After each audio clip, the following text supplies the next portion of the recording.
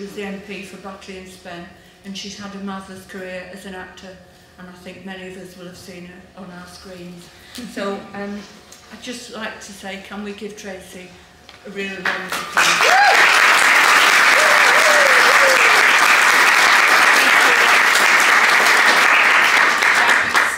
Councillor Jeffrey. I feel old. 20 years now. Hi everyone, so great to see you all at the stunning Hepworth Art Gallery here this evening. You've battled through the rain and the wind. We're so glad you've come out to see us. Thank you, of course, Councillor Jeffrey, for such a warm welcome. I would also like to welcome some other special guests. We've got the Deputy Mayor for Policing and Crime, Alison Lowe. The Mayor's Inclusivity Champion and Chief Executive Officer of the Combined Authority, Ben Still. He's not here. An empty chair moment. And we've got Simon Warburton, who is here. Just have a quick and we've got Director of Strategy, Communications and Intelligence, Sarah Eaton. But of course, as Councillor Jeffrey says, it's all about you tonight. It's the opportunity for you to discuss the issues that impact you and where you live with Tracy, the West Yorkshire Mayor. I'm honoured to be your host. And just to let you know, I've chosen these questions. We got a lot of questions, which was fantastic. But I chose from a long list and picked ones that I felt covered a really wide range of topics and themes that we felt that would really cover the things that matter to you. So we're looking forward to a really great discussion which will allow the Mayor and her colleagues, if appropriate, to answer those questions rigorously. We of course appreciate that people are passionate about these subjects and we don't always agree, which is all right. It's all right, we have different opinions, which doesn't seem to be fashionable anymore, but yeah, it's all right if we don't agree. But we want to keep the discussion very respectful tonight, polite, not talk over one another, and to, not raise our voices, and just keep it really nice and respectful. Then we can hear the answers properly. First, we'll deal with those specific questions that we've chosen, that I have chosen, and then that's for the first hour. In the last 15 minutes, we're going to open up the floor. So anyone who's got a question, you think we haven't covered something, please do put your hands up, and we can cover as many topics as possible. If a topic is going on a bit too long, we might have to just cut it short because we want to cover as much as we can tonight. Those of you with your questions, please will you read your question out so that everybody knows it in the audience here. And just before the Mayor responds, we can just all hear the question that is going to be answered. And also with some colleagues here, I think Mel is here with her microphone. So just wait for anyone with a microphone to come to you before you start your question. You two have also got mics if you turn on your, I think, on your belt. Yeah, thank you. I think mine's on. Thank you. Yes, mine was on. Yeah, it's lit up.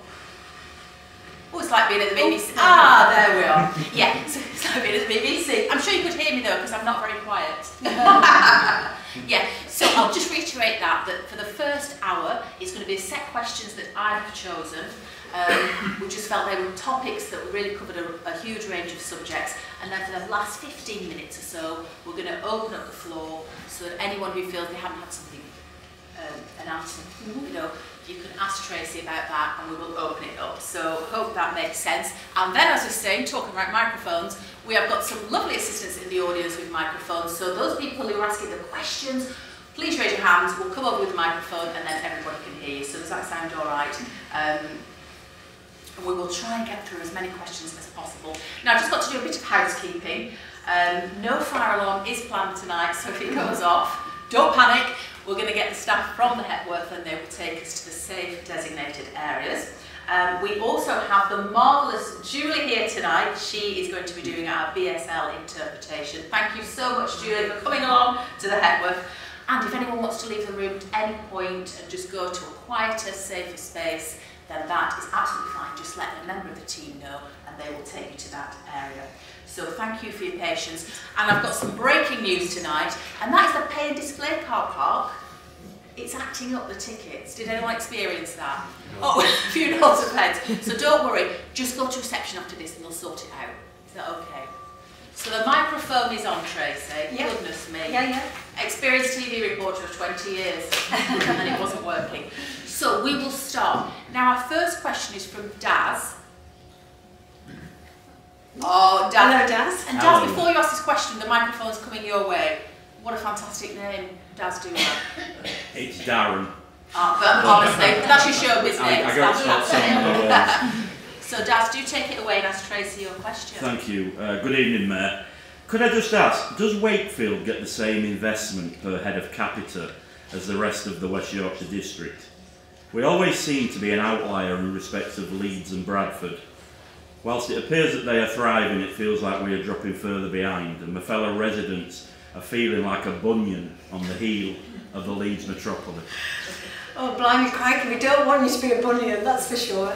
Firstly, can I just very quickly say thank you all for coming. This is our first one, and I was really nervous that nobody would come. So thank you very much. I'm looking forward to a really robust question and answer. So, to this particular question. So, for those that don't know, West Yorkshire is made up of 5 different districts, 5 different local authorities, and the way that money is devolved through devolution to our region is that we have to bid for it. So the amazing Wakefield is one of my favourite patches, and isn't the Hepworth extraordinary? Wakefield would have an idea for an infrastructure project, or there would be a bidding round that government would announce. They would bid for it, and they might get it or they might not. And this is the crazy nature of the centre deciding, you know, who gets the money. You might remember that when we got the bus service improvement plan money, 77 million, Sheffield and South Yorkshire applied for the same funding pot and got not a penny for buses. I mean, it's just crazy. So we would have the local authorities bid in into these big beauty contests. Bradford, for example, they bid into the Levelling Up Fund, and it was it cost them 600,000 for the support to get their Odsal Stadium bid in for Levelling Up money. Didn't get a penny. What a waste of money. This is crazy and nonsense. So part of what gets developed is what government give us. There are timescales that often are over a 5-year programme, so it's hard to actually allocate 1 year in Wakefield versus 1 year in Bradford or 1 year in Calderdale, because these projects ebb and flow.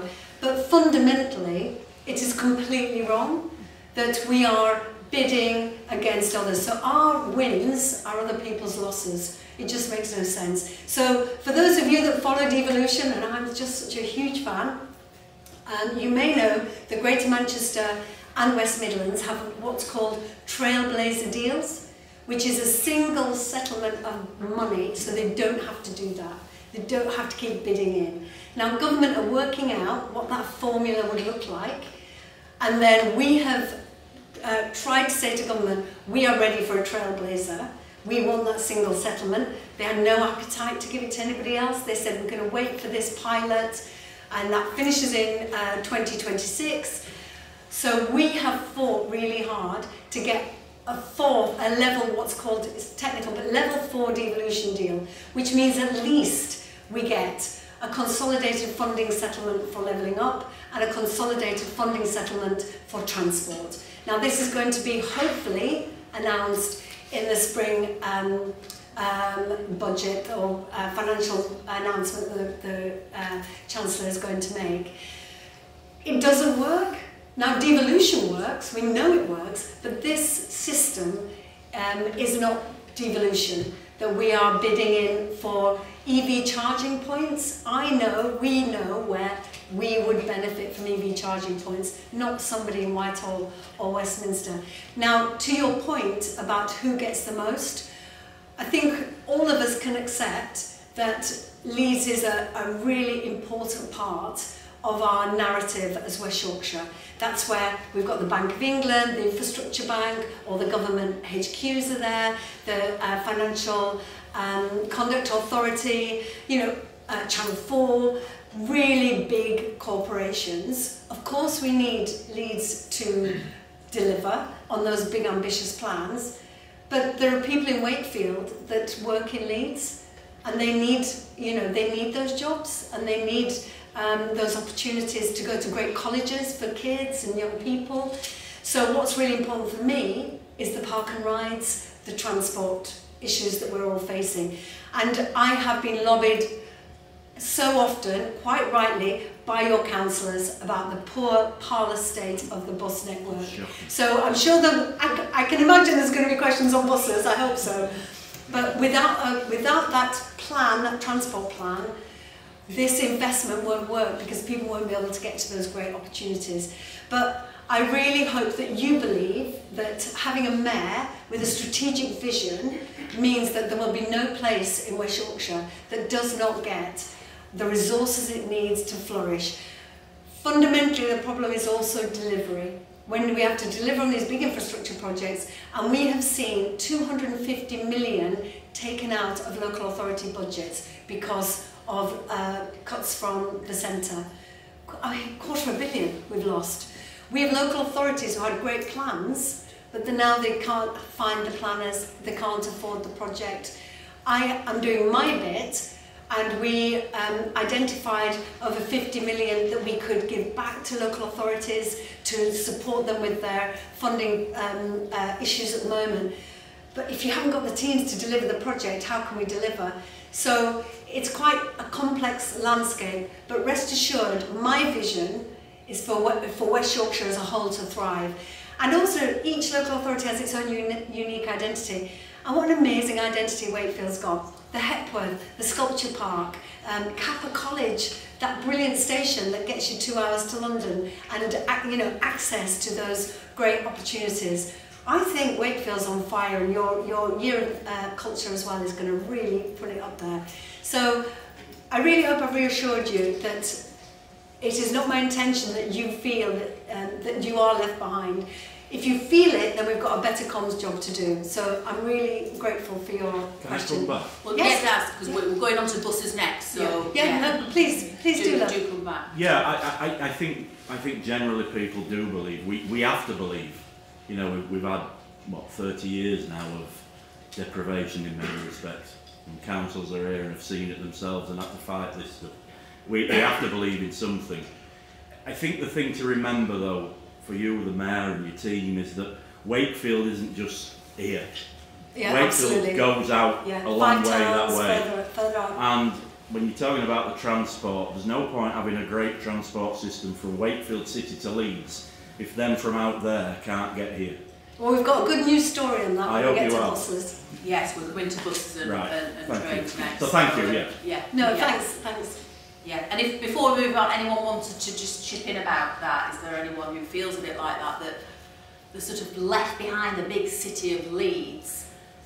Or you're hopeful from hearing what Tracy said that, that she will sort of push, that you will have those connections and not be left behind. So, but buses are a big issue, Tracy, aren't they? Which we see a lot, connection to Leeds. So we've got another question from Carol Beanland. Is Carol hand up here? Thanks, Carol. Just wait for the mic, please, and then if you would just stand and give your question to the audience, please, that would be great. Okay. Is that all right? Yes. Thank you so much. We can see you. Thank you. Good evening, Ms. Brabin. My specific question is about the Route 110 bus service run by Arriva Buses, which is actually supposed to run every 15 minutes between the great cities of Wakefield and Leeds. We live in Robin Hood, in the middle. We've been here a year. All my neighbours tell me that the service was brilliant until about 2 years ago, and now we're lucky if the bus turns up. So we can stand in the bus stop for 40 minutes as pensioners in the cold and wait for the next bus to come. Unfortunately, the little menus in the bus stands don't work. My phone telling me my next bus is not working. And we've been to the Metro office, we haven't contacted your office, we've contacted Arriva. No one seems to explain properly why. We've heard that it could be due to shortage of drivers, but COVID is still an excuse. I don't think it's good enough. And this is consistent. This problem, has been degrading, for 2 years. I think it's been getting worse, but with no notice and no reliability in that. Yeah. Thank you, and that will not be an isolated incident. So just for those that don't use the buses, the bus operators, and we have basically 3, Arriva, First and Transdev, and they run the networks as a business. COVID has meant, and I think it gave them an opportunity to cut the routes that for them weren't profitable. For them, because they're a business, it's profit over people's connectivity. We are in a partnership arrangement with them, but I have no control over the routes that they cut, and I have no levers actually to insist they reinstate, apart from paying them to run those routes. Now, when I became your mayor, I think it was in week 3, I started the process to look at public control of our bus network, because I'm a commuter, I use the buses, I commute on the trains, I've stood at those bus stops, I've seen buses fly by me, I've seen the ghost buses, which are really annoying. Luckily I'm in a position of authority and I can ring the bus companies and they say, no, the bus was there, Tracy. And I say, I'm stood here, the bus has not come. And I know the issue, and it is wrong that people are not connected to great opportunities and jobs, and loneliness has increased when you can't get out and about across your community. So we started the process that was far too long and complicated, driven by government's framework. We are now at the point, March the 14th, I make the decision to whether we go to franchising, as you may have seen in Greater Manchester with the B network, where the control of the routes is taken away from those who are doing it for profit and given back to the people. So that will be a decision that I will be making, but it doesn't solve the here and now. So when we applied for the bus service improvement plan money, I knew that I had to get more people to use the bus after COVID, and the way we did that was to bring in the mayor's fares. We were the first in the country to do it, the £2 fare. Government copied our idea, thank you very much, West Yorkshire leading the way. And so the mayor's fares has actually seen an uptick in footfall, but there's no point having a mayor's fare if you've got no bus. So what we've done is we've used some of that money to introduce, and in Wakefield you're getting better services from the 16th of Feb, 16th, 17th of Feb. On the 444, the 446, evening services, you're getting 9 from hourly to half hour. So there will be more services coming, but I am going to refer to Simon on the 106. Is that what it's called? The 110. Simon, have you got any answer for this lady?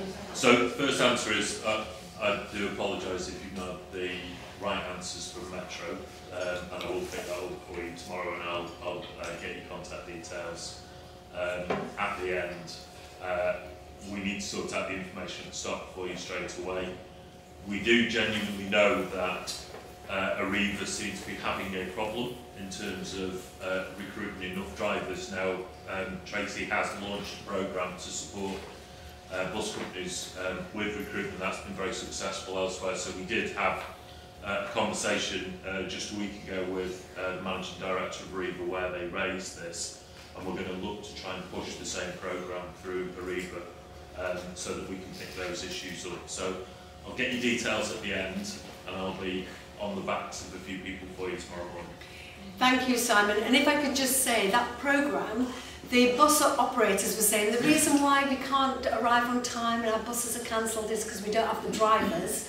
So it was unique in the country that, working with the operators and myself, we launched a programme to get 1,000 more drivers. And one of the places where I can add value is in skills, because I've got devolved responsibilities over the £66 million adult education budget.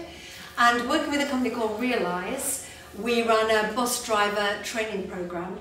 But we didn't just run a training programme, we used it to support communities the furthest away from opportunity. So there's an estate called Homewood in Bradford. The Route to Success and Realise people went into the community. They opened up a closed community centre that had been closed for a number of years. They renovated it, new lighting, gave it a lick of paint, started running these courses. But of course, once you open a community centre, the community use the centre.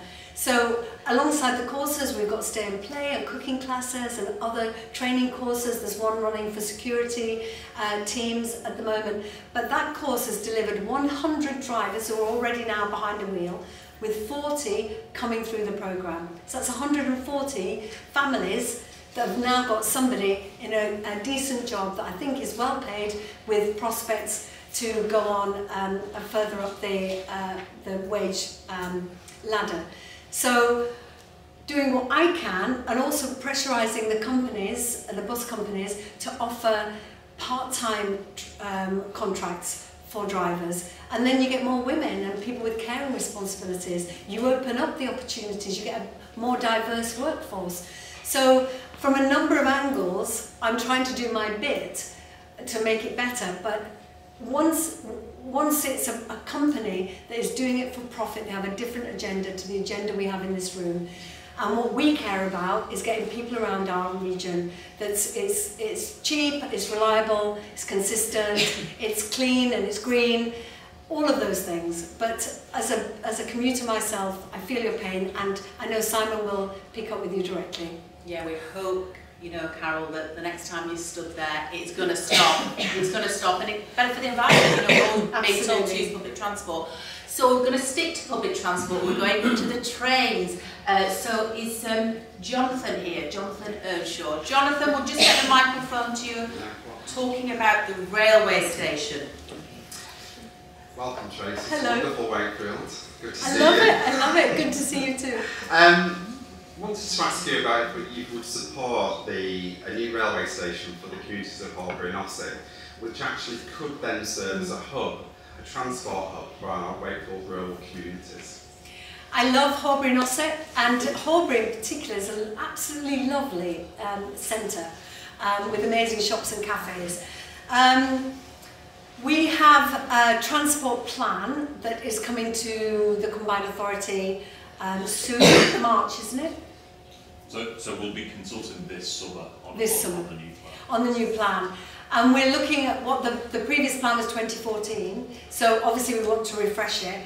And we have looked at this, because you've been great at lobbying my office.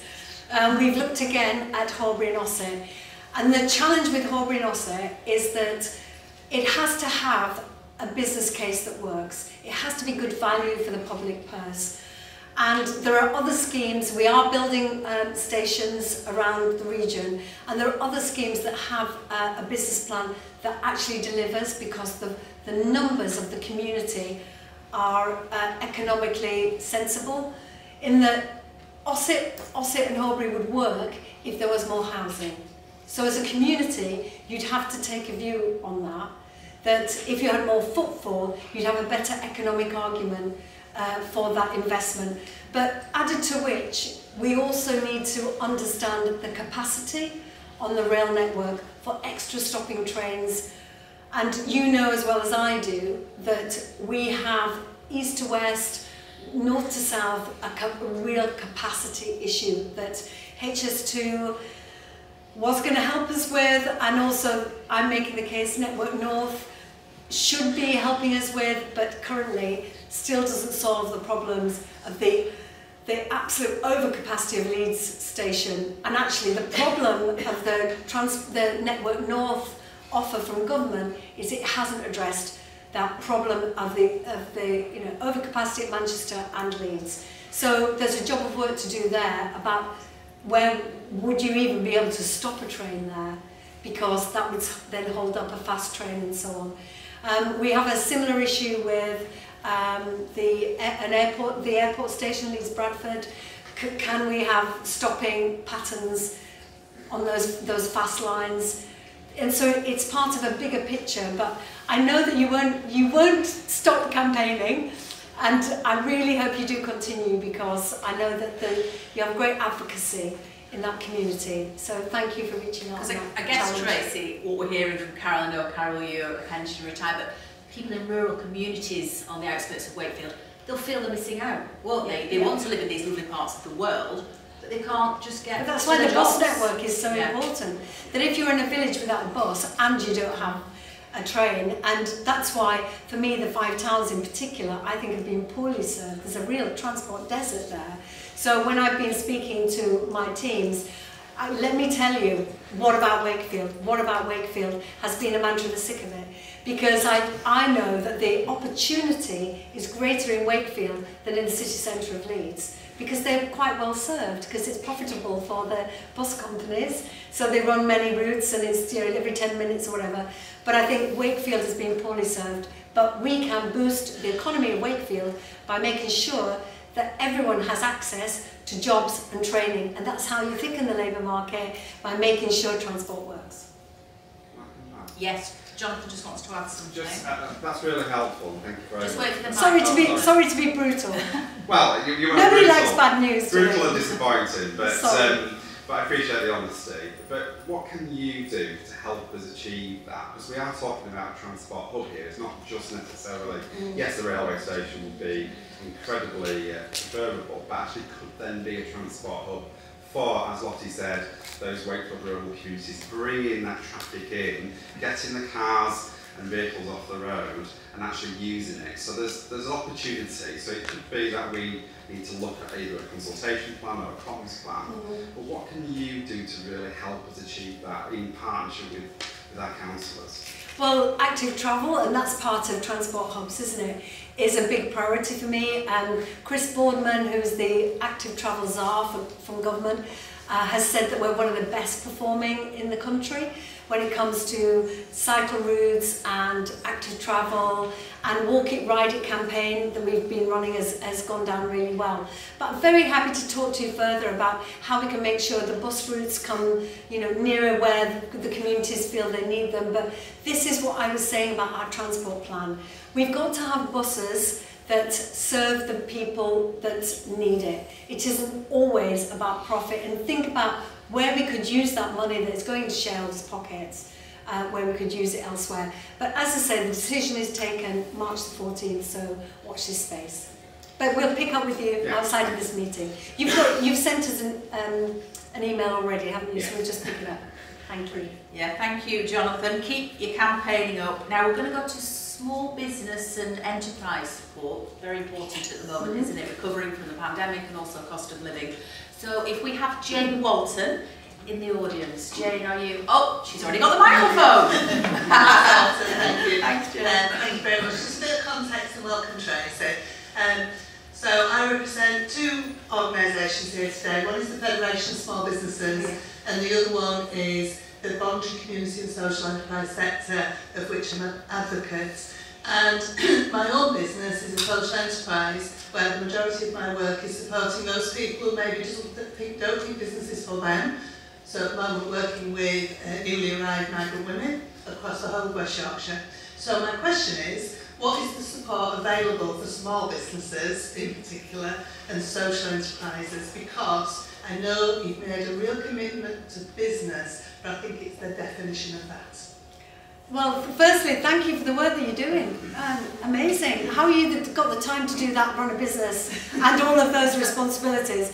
And also the Federation of Small Businesses, thank you too for your engagement in the Fair Work Charter. You know, we worked really, really hard to get that over the line, so thank you.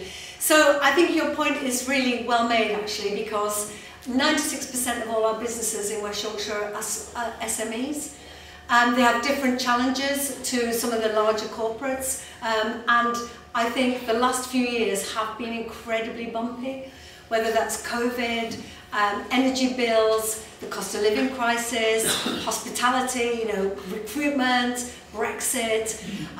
It has been incredibly challenging. The churn at the centre of government as well, you know, handbrake turns on policies, promises not delivered. It's been incredibly tough. So, you know, I'm behind you and support you all the way. Now, there's a number of things that we're doing in this space. So, for example, we have growth hub managers that work directly with businesses to help you access funding,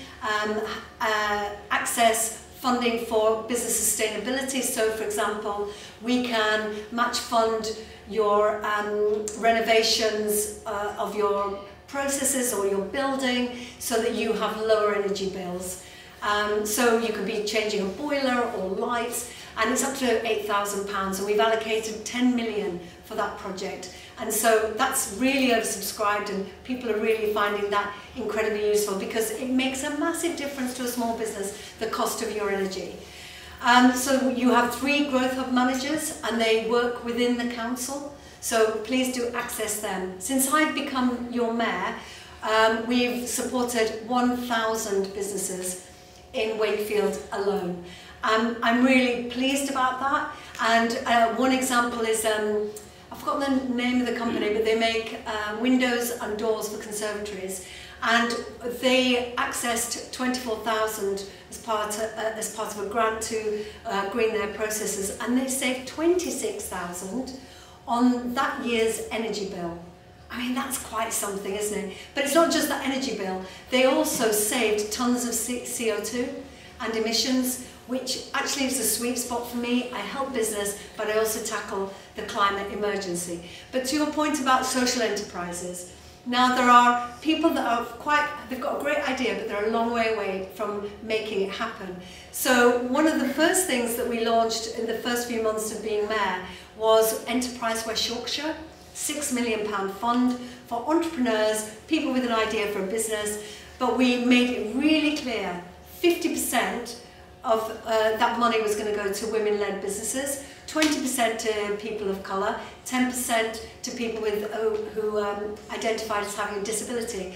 And I'm really proud to say thank you to my colleagues who've smashed those targets. But that money is in 3 tranches, so please do check out Enterprise West Yorkshire.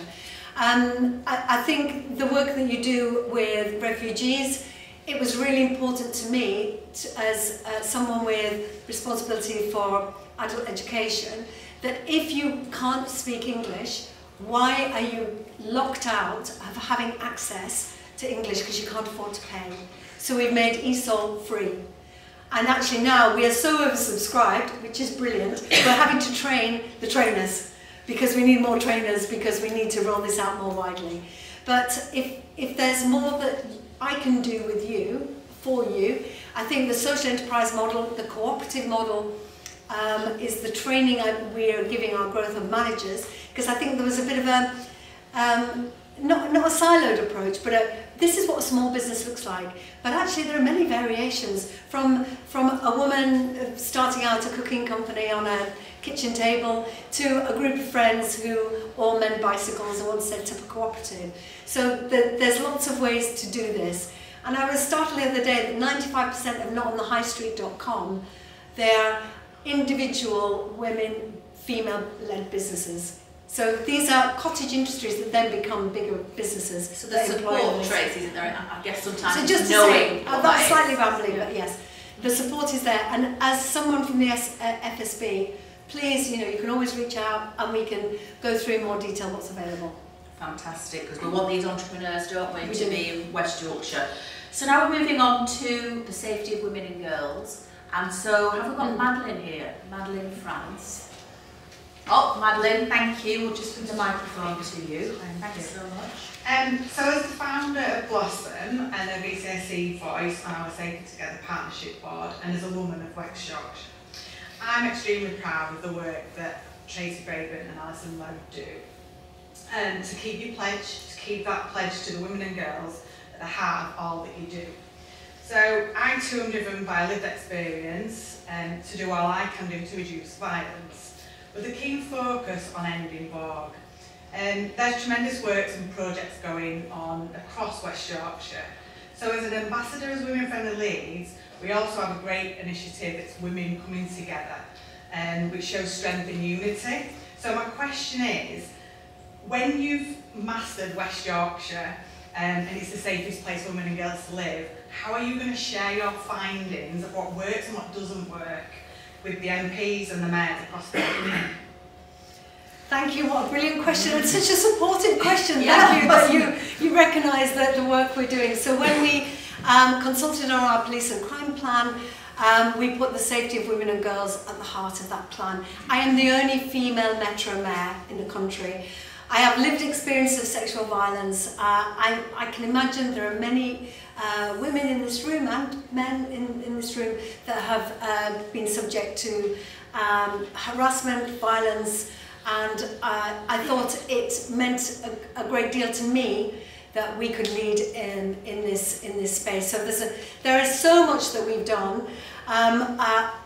When it comes to talking about it nationally, I think one of the big things that I'm proud of, the place we've got to, is that we are now working with Dame Louise Casey. You may know that she was brought in by the government to assess the Met, and she had some recommendations, and working with her we're setting up the Women and Girls Safety Unit, which is going to take a public health approach to how we tackle violence against women and girls. But also to our male allies in this room, please do check out Just Don't, which is a campaign that we've run. It's a video.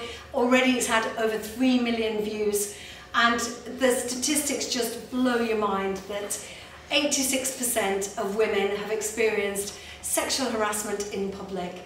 And the men I talk to about it, they just can't believe those numbers, because that's not them and that's not you. I'm sure you're our allies and our friends and neighbours and sons and husbands, and we need you to help us with that plan. So when it comes to telling the story, well, as mayors, we come together to share good practice, but I want to come to Alison on this point about how we amplify it at a national level, because Alison's really taking a really senior role in Labour Party thinking for potentially a new government. But Alison and I together really leading on this agenda, I hope, and I know it is naive really to make West Yorkshire the safest place to be a woman or girl, but if you don't have a target, you'll never reach anything, will you? But Alison. Yeah, I'll stand up so you can all see me. In West Yorkshire, the Mayor funded some research into the safety of women and girls in parks, because we were being told that women didn't use parks, didn't use public spaces because they didn't feel safe. And so the Mayor commissioned Leeds University to do a piece of research which absolutely confirmed that the majority of women did not feel safe. And so as a result of that work, we co-produced some guidance that we've now shared with every local authority in the country. We've shared with every MP in the country. The University and West Yorkshire Combined Authority went down to Parliament and talked to a load of MPs in a select committee about the learning from that research and the design guidance. We've now been approached internationally to share that design guidance. So that's just one example of how Tracy has used her position and her lived experience as a woman to try to amplify the voices of women and girls, but also improve the experiences of women and girls, and given us permission to use those spaces that belong to all of us. The other thing that we're doing, but this is outside of WICA, is that I am a member of Yvette Cooper's Charging Commission, and the Charging Commission has been brought about because of the parlous outcome rate. So if you are a victim of rape, which I have been, the chance of you getting a positive outcome in this country in a court is about 1.6%. And that has gone down and down and down over the last 10 years. So we're looking at charging more perpetrators of high harm crimes, rape, serious sexual violence, domestic abuse, to give victims confidence that the system works for them, because currently the system is not working for anybody, including police, CPS, probation, etc, etc. And so we're hoping to be able to bring all our findings together. So I'm leading on victim support, because I have been a victim of rape and domestic abuse, and hopefully all the commissioners who are part of this piece of work, they're all working on their own elements, will bring together lots of new policy and action for the next Labour government, if the Labour government is indeed elected, and that will see a marked difference, we hope, in the way that the criminal justice system not only works, but works for women and girls, and you as men and allies, because we are your wives, your daughters, your sisters, your nieces, etc, etc, and you want the best for us, as we want the best for you. Thank you, Alison. Thank you. If I just may finally add to that we've also set up the Women of West Yorkshire Network, and Fatima, I wonder if you could just very quickly just say a little bit about that, because We're hoping that this will become a movement across West Yorkshire. Fatima is my inclusivity champion. She is helping me. We share Fatima's time with health, and she is helping me to reduce health inequalities across West Yorkshire. So with one foot in the health camp, one foot in the Wyker camp, she leads reaching out to those communities that are the furthest away from power in the centre. So Fatima. Thank you, Tracy. So very quickly, the rationale behind having an inclusivity champion is because we recognise that health is wealth, and only good health comes with having better prospects, which is why we're so lucky to have Tracy. The Women of West Yorkshire Network is a network open to anybody, so that is women and allies within West Yorkshire and beyond, and it's an opportunity for real women to come together from all walks of life to talk about issues that are really, really important to them. So for example, we met yesterday, we had a great conversation about the forthcoming climate change chat that's going on at the moment, and if you want to be a part of that, please do contribute to it. About Tracy's aspirations for an inclusive strategy as well, and making sure that the economic prospects in West Yorkshire apply for everybody, because we know women in particular have significant challenges. So if you want to join the Women of West Yorkshire Network, do get in touch. It's open to everybody, and we want to create a movement of change for women from all walks of life to improve outcomes for everybody. So it's open to women and allies too. Thank you, Fatima. Thank you. So that's, an initiative that you, hopefully, Tracy, and your team will take to other parts of. That's right. That's right. And yeah, leadership is showing others. Would it be fantastic if we were saying like. where we went? Yeah, brilliant. Now we're going on to Teresa Kirk, because we're going to move on to student mental health. Hand up. Thank you, Teresa. One sec. We'll just get the microphone to you. Thanks so much. If you could just stand up, then everyone can see you. Thank you so much. Okay, good evening, Tracy. Hello. I enjoyed your question last night. It was very interesting. Oh gosh, thank you. It was quite crazy. Steve Bannon and Keir Starmer. I don't know. Okay, so I'm Tracy Kirk. I'm founder of a small organisation called It's Our Day, and one of the things that we do is run an outreach project for the students in Leeds. And we run out of Cardigan Community Centre on Burley Road. We provide support with cost of living crisis. We provide advice and information about how to protect mental health. We run wellbeing drop-in sessions, and we're completely self-funding. We get up to 400 students a week coming through the doors. As I said, we're completely self-funding. We've approached universities, we've approached the local authority, we've put in funding bid after funding bid, but nobody seems to value the mental wellbeing of students in Leeds. And we've also paid for research from Leeds Beckett into the support that students get on a societal level, and the literature review showed that there is none on a societal level. So the question is, given the lack of support on a societal level and the concerning numbers of university students reporting poor mental health, do you think more support should be done to support initiatives such as mine? It's on prevention. You can't evidence prevention, so then it's very hard to get somebody to fund.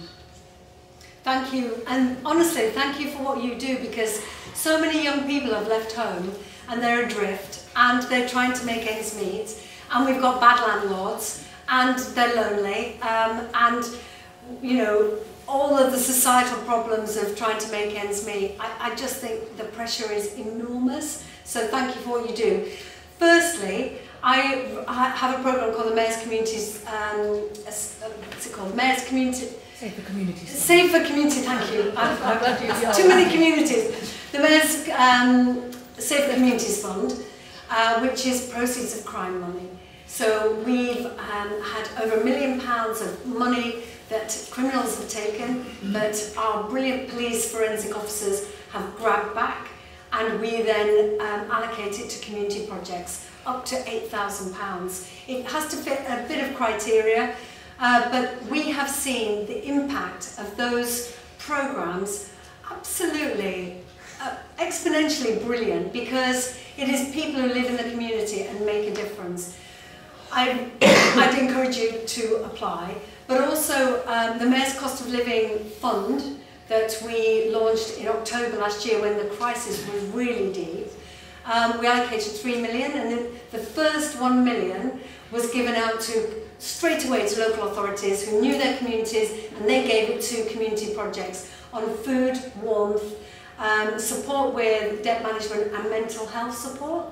That project we thought would reach 3,000 people. It reached 6,000 people. The need was so great. And Citizens Advice Bureau worked spectacular in this space. Just shout out to all those volunteers. So we've now decided just the 2 million needs to just go out because the need is great, the impact is fantastic and quite life-changing. But also when it comes to mental health, I'm really lucky that my Deputy Mayor, Alison, was the CEO of Touchstone, which is a large mental health charity. So lots of the things where we discuss have that as a theme, and that we try not to forget the challenge around mental health. So please do try and reach out to the Mayor's Safe Communities Fund. It's such a good feeling those evenings as well, when we're giving out grants of £8,000, the money that has been taken from criminals, harming communities, and we're giving it back to those communities to heal.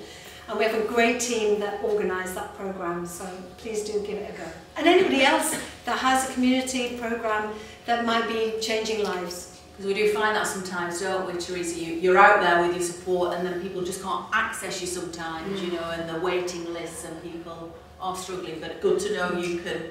If I just may mention as well, if there's anything in particular, I meet the Vice-Chancellors on a regular basis, I'm the heads of further education colleges. Just tell me what I need to tell them, because if they are not across the poverty and the struggle of their students, they need to be. We worked out it costs about £2.50 per head, and the feedback from the students is just phenomenal, and I think that's just peanuts. Yeah. Well, fantastic if you can get that to everyone who needs it. Thank you, Teresa. Well, we'll move on now. We're going to biodiversity. So have we got Holly? Oh, next door. Holly, can you just wait? Teresa, but I've gone off script. Good evening, everyone. Good evening, Tracy. Hello. Biodiversity is our strongest natural defence against climate change. I don't know if everybody knows that. I've only recently found that out. The UK has lost more biodiversity than any other country in the world. So it's not all about tigers, it's as much about hedgehogs. Please, can you tell me about the biodiversity strategy for West Yorkshire? Thank you so much. Well, for those that don't know, we have a climate and environment plan. If we were to deliver all of that plan, it would cost us 4.4 billion because the need is so great. We are committed to net zero by 2038. Government is 2050. So we have to work at speed. And biodiversity is part of, we take responsibility for biodiversity. It's down to us to make sure that that works. We allocated 40 million to deliver the most urgent mitigations, the most urgent work from the climate and environment plan. So part of that is the White Rose Forest, it's also peat management, slow the flow, so we have to get upstream. So, you know, slowing the water in the air means less flooding in Castleford and north of Wakefield. It's really important we have that strategic view across the whole of West Yorkshire. It's also about training youngsters into careers in this space. So my commitment to 1,000 green jobs. We've now got 1,147 pledged. So I'm really pleased that we're beyond the target. But also the work that we can do in schools and colleges, talking about the climate emergency. The Mayor's Innovation Prize last year was tell us how you would solve the climate emergency. And the winners then had a wraparound support from Innovate UK and financial support to look at how they turned that into a business. So the biodiversity is part of our package. But just to also mention that mass transit is going to be one of our biggest infrastructure projects of a lifetime, of a generation. It is going to connect the whole of West Yorkshire. We're going to have spades in the ground on mass transit by 2028. But that is not going to be a light rail in a concrete jungle. This is our opportunity to make biodiversity the first thing we think about rather than an afterthought. So that's why I was really pleased to get a presentation from my team, from the mass transit team, exactly on that topic. How are they going to ensure that there are, there's water mitigation, there's plants and flowers, there's wild meadow opportunities, there's trees, there's shade, all of these things. I'm planting trees under whose shade I will never sit. But I know that it's important. Do you want to come back? Yeah, I think that it's really interesting. It's just come to me as you're talking about the importance of connectivity to people and communities. All the things you talk about are brilliant. It's important you plant a tree, but what biodiversity needs is connectivity. Yeah. It can't exist in isolation, and a lot of the damage that's taken place is that we've preserved one little area or another. Yeah. So when this fantastic transport system, I know we need it, I know people, if you think about the connectivity of the biodiversity at the design phase, yeah, and then monitoring, that's always the crucial thing. Yeah. I think that you've got this opportunity to look at how human beings, and all of the species can really live in West Yorkshire. And I think that's what devolution gives us, just very quickly, that's what devolution gives us, because it gives us that strategic overview. And we have a plan, and we will share it with you if you contact my colleague. And we get the buses and the trains working. It's an exciting time to live in West Yorkshire, I'm telling you, there's so much going on. Fantastic. So what we're going to do now, Tracy, is going to open the floor to you guys. So, anybody who feels... that gentleman now is straight up with the scarf and the blue. And there's no such thing as a silly question. No. So I think Tracy will take in a couple. please? Yeah, in Prees. Is that all right? So we'll start. Where's the microphone? Oh, Mel. This gentleman here first. Thank you. And then we'll say your name as well. Yeah, if you say your name as well, that'd be great. You're as bad as me with that microphone. I used to be on the stage here. Oh! Good evening, everybody. My name's Peter Daniels, and I'm a member of Tristan Parish Council, and I've been for nearly 30 years. I was a layperson on the Combined Authorities subcommittees in the cities for a long, long time. My working career was with British Railways. I started in 1961 as a messenger. When I retired, I was an operations manager, so I know a little bit about trains. I also had a PSP driving license. And what annoys me, and I'm very annoyed about this, is that when you became mayor, you sent a letter saying, thank you very much for what you've done, goodbye, go away. No consultation whatsoever. Now, on the Wakefield one, there was 5 of us on that committee, and 3 other people, 2 worked in the railway industry and 1 worked in the bus industry. We know a little bit about how or why things doesn't work, but you got rid of us. And the reason why you got rid of us was because we asked embarrassing questions. And I think it's wrong that the rank and file don't have a say in the combined authorities anymore, because we've got the rough end of the stick. You know about no buses. I live in Durkan. We have a bus. It runs every hour and it finishes at 8 o'clock at night. What use is that? Right, so Thank Tracy, you very do you much. want to... Yeah, no, thank you. Let's... So Tracy, another question, or do you want to respond to that one? No, we'll take them in Yes, yes, so we can get through more. I'd like everybody to have the opportunity. This gentleman here. Thank you. And any ladies, get your hands up, come on, not all the fellas. Well, good evening, my name's Roy. Thank you for everything you're doing, by the way, yourself and your colleagues here at Wakefield. But I want to ask you a question, coming right down to the nitty-gritty. Within the council, I mean, you have different departments, transport, planning, parks, everything. Now, I want to know who polices these people. They're not the councillors, and we're not talking councillors here. I'm actually talking about the people. Let's take planning. You know, when you try to get into planning and talk to somebody and discuss it, you hit a brick wall. And you just can't get through to absolutely anybody to get any answers off them.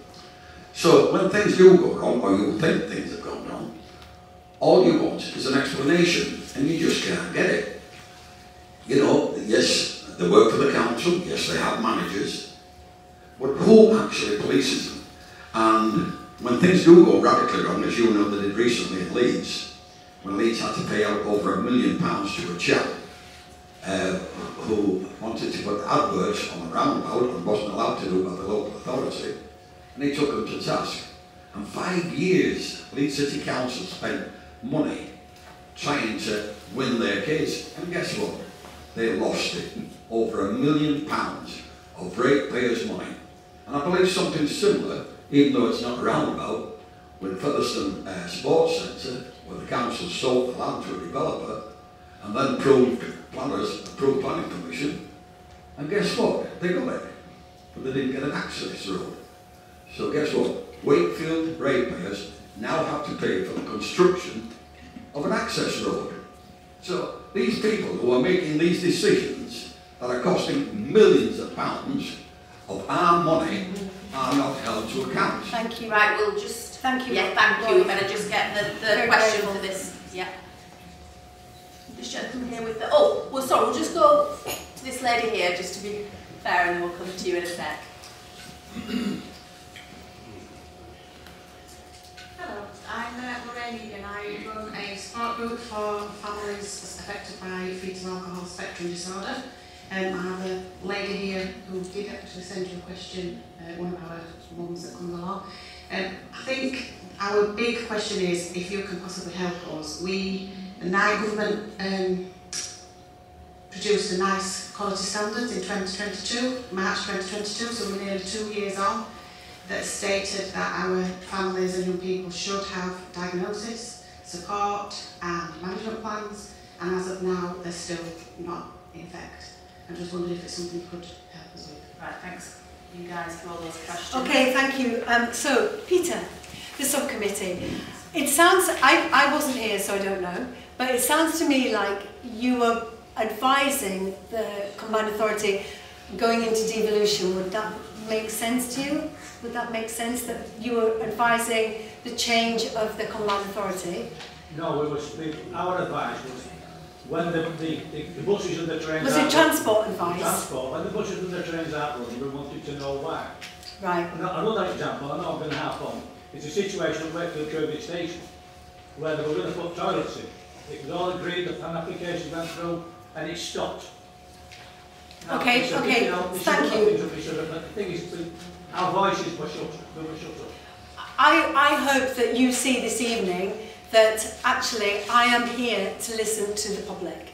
And it may be that there's a change in the structure of the organisation that has meant that the committee structure was no longer necessary in that way, but it was turned into a different way of scrutinising the Combined Authority. Because just to let you know that there are currently 3 scrutiny committees and they're cross-party, and they do ask me some very awkward and difficult questions. And I am open to scrutiny because I cannot ask government to give me more money, more power and more devolution without that public scrutiny.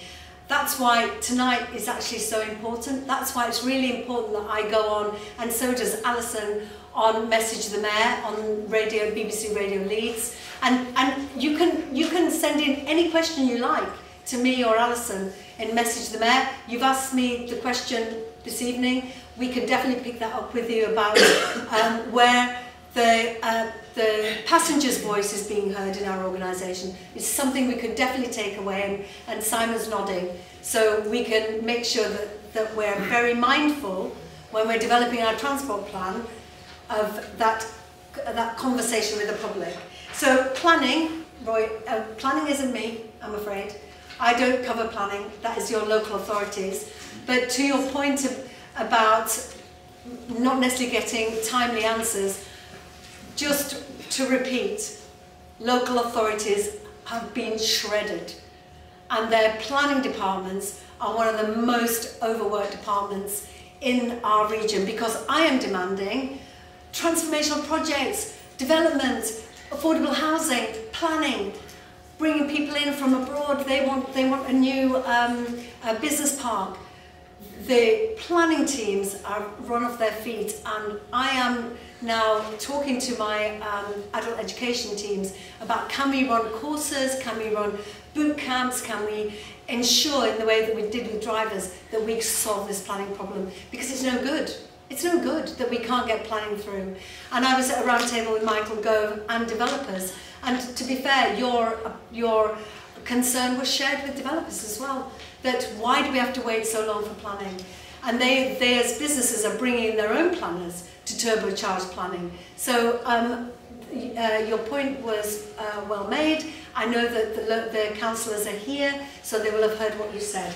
So on to yes? Just one thing though, that the crux of the question was, yes, we know everybody's being cut to the quick, but it's when things go wrong, when it costs an out-and-out fortune, when people make these mistakes. These are experienced people as well, by the way, quite high up in planning, right, who decide to take on a chap, or he decides to take them on. That's a detail, sir, that I'm not across. So yeah, I think we'll leave it let's to keep that just personal, that's individual time, detail. so we'll Sorry, Roy, I'm not being rude, you. but just it's something that I don't know much about. So, Lorraine, fetal alcohol syndrome, that is such an important organisation, because so many youngsters' lives are, you know, they don't get the good start, do they? I have no responsibility, sadly, for children in that way, but actually Fatima, as my inclusivity champion, can maybe talk to you afterwards about, is there anything that we can do about health inequalities and so on? Thank you, Fatima. Thank you so much. Yeah, and I'm sorry when we can't go into too much detail sometimes, but certainly the people here that you can have chat to afterwards. They've heard you. Yeah, definitely. So 3 more, and I did say to this gentleman here in the group, we'll come to him first, and then we will come over to you and you. Thank you so much. Hello, James Stevenson. I'm the branch secretary of Wakefield Ward South, just down the road here. Very simple question for you, but a very expensive question, Tracy. In London, if you're over 60, you get a free bus pass. Outside of London, you've got to wait till state pension age, which can be 65 to 67. I beseech you to have a first fare policy, and we standardise it so everybody over 60 can get a free bus pass. Sadly, I'm going to be disappointing, I'm afraid. Currently, there is no plan to do that. The reason why London is quite a historic offer, the reason why London can afford to do it is because they've got the tube. We don't have the fare box. What's really important for me is to make sure that we have the routes. There's got to be some priorities with the money that we have. I've also been lobbied by people who use a concession, a disability pass, that they want to work, they want to get to work at 9 o'clock and they have to wait till 9:30. We've talked to the operators, maybe a £1 fare, maybe a way to work that, but that would cost us many millions. So when you add it up, it is incredibly expensive, and it is unfortunately about prioritisation currently. But let me tell you, when we have our mass transit system, we'll have much more liquidity, and we can maybe look at maybe free for children or free for you know, the over 60s. But currently, I'm afraid that's not a priority. Can I suggest a 65? Negotiate. Oh, you're horse trading now. You can tell you're a counsellor. I like you, Tracy. Very diplomatic, not committing to that. This gentleman here with the glasses. We'll just wait for the microphone. Thank you. Hello there, my name is Spansley. I'm helping with the local NHS Mental Trust with their public consultation to improve hospital stays across Calderdale, Kirklees and Wakefield for dementia and other mental health needs. I just want to know say that public transport, especially for older people that need to travel across these places to hospital sites, can be difficult and include multiple buses and long waits and walks. And I just want to know what is happening to improve public transport across Calderdale, Kirklees and Wakefield. And are you happy to explore any opportunities with our team on working on these to find public transport solutions to actually support these individuals? Thank you for that. I'll answer it very quickly. Obviously, we're in Wakefield, so I'll talk about Wakefield. But there is a good news story, isn't there, Simon, about Pinderfields? Yes, so we will be bringing forward a new bus service through to Pinderfields from the summer. I think the other aspect that I'd certainly be very keen to talk to you about at the end. Oh, Simon, just grab that mic. Sorry, the other aspect that I'd be very keen to talk to you at the end is the role of Access Bus and how Access Bus might be able to help. So let's have a chat. Thank you. And just to let you know that we've rolled out the orange wallet that you can get for free. So if you have a disability that is hidden, you can just show the driver, you tap like normal, but you have an orange wallet so the driver knows discreetly that you might need a bit more help. You might have hearing loss or you might have dementia and so on. But also, just to very quickly touch on my dementia ready task force, which is for housing. It's a really big priority for us. We know that people are living longer, dementia is with us, it's not going away, and to make sure that my housing policy also ensures that houses are fit for the long term and people aren't forced into care homes and so on because their home isn't fit for purpose. But thank you for your work that you're doing as a young person, supporting others making decisions. Thank you. Certainly when you go into hospital and you've got these appointments that you might wait weeks for and then you miss it or you can't get there, it's important. It's upsetting. I think we've got one more. I'm going to have to, if we make it really quick, we can do these two. Don't tell me off, anybody who's in charge, because this gentleman here and this lady behind, please, if that's all right, just get the microphone. We'll try and keep it brief, but they have been putting their hand up for the last 10 minutes. This lady here, right next to you with long dark hair, and then this gentleman in front, please. Thank you. Hi Tracy, I just want to start by saying thank you for everything you're doing with the buses, because we really need it, so thank you so much. My question is about homelessness. What more can we do? I work in Leeds City Centre, and I have to walk past homeless, and it comes in all ages, and it's devastating to walk past. Devastating. It breaks my heart. So I had an idea of a wishing well in Leeds City Centre, because we're doing all this work in Leeds City Centre at the minute. So I just thought this was the perfect time. If you put a wishing well in Leeds City Centre, people donate, they come from all over the world to Leeds City Centre, and the wishes, which will be the donations, would go towards homeless food, clothing, and mental health. Mental health, you know, speaking to somebody about how they feel, having a conversation. I can't take all these people home with me, I wish I could, but I really want to stress that a wishing well is donations towards the homeless. Thank you. What a wonderful idea.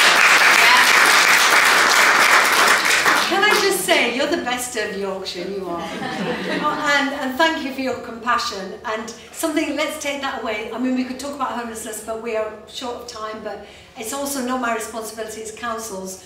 But there are definitely things that we're doing in that space, so thank you. Fantastic. And just finally, we've got this very patient man. Just wait for the microphone here. Yes, we've got it coming around.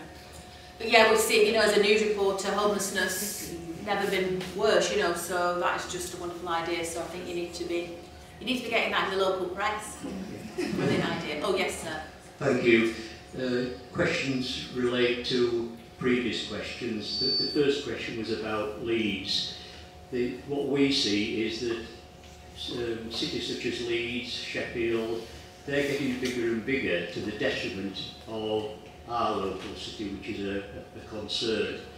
You've mentioned about bus services.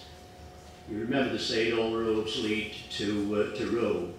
All bus services seem to lead to Wakefield city centre. Recently, there was problems with our local chemist. So we had to go from Crofton to Charleston. To do that, you have to catch the bus from the village centre to Doncaster Road, go down Doncaster Road, cross the road, get another bus, come back before you even got to Charleston. So what could be walked for those able 15 minutes took you over an hour by bus services. So yes, good to get buses to Leeds, but it's the local interaction that is required. What numbers are those, sir? Sorry? What numbers are they? What number, bus numbers? There's 196, 496, 495. I'll say they're all interlinked. And just finally, it's been mentioned about rail services. Crofton used to have 3 railway stations. We've had massive redevelopment in Crofton, but nothing seems to have been done by the developer to promote public transport. We've got to 3rd on the list for a railway station. We've got 2nd on the list for loads of other stuff, as soon as it's our turn though, all the rules have changed. So we find it annoying, whilst we appreciate what you are doing, but it's local. Where we live, people work from Crofton in Sheffield, Doncaster, Leeds, Pontefract, all over the place, but you can't get there by public transport. Yeah. Frustrated at not being able to get from A to B. Yeah, and certainly just to answer that question about Leeds getting bigger and bigger at the detriment of Wakefield, I just want to counter that argument, because we have to have that thriving city that brings in that international investment. And I was just at an event earlier with Rachel Reeves and the financial services sector. We are the biggest financial services sector after London and Edinburgh, the biggest in the country. That brings in fantastic skilled jobs, investment, opportunity. Most of the people that work in that sector, 65%, have a level 4 or above. We have to have these great jobs for our young people if we're going to keep them in our region. And if they stay in our region, they're going to live in Wakefield and work in Leeds.